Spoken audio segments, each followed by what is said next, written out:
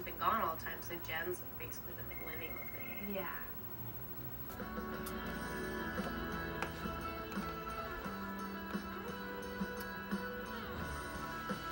What are you looking at?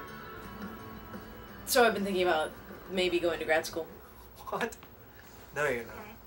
No, grad school's a cop-out. Don't be a dick. I'm serious. So am I. Unless you want to be a doctor or something. Then grad school's just super expensive summer camp for people who like to read books. You're such an asshole. God, what a phony bitch! Okay, let me explain. Jen just hooked up with Lauren's boyfriend, Brody, and now she's trying to act like nothing ever happened? I mean, this is ridiculous. You're really gonna totally trash my ambition and then go back to watching TV, aren't you? I thought I talked you out of it. No. No, that one smartass comment didn't quite do it. Holy shit. Did you see that?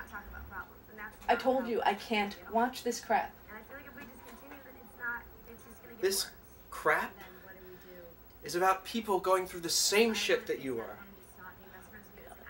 You're just as confused as Heidi or Jen or Lauren. Hey guys.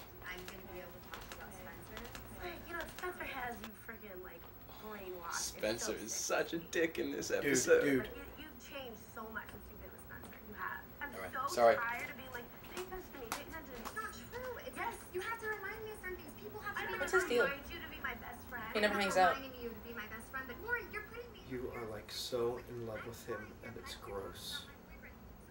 Shut up. I am not. Hmm?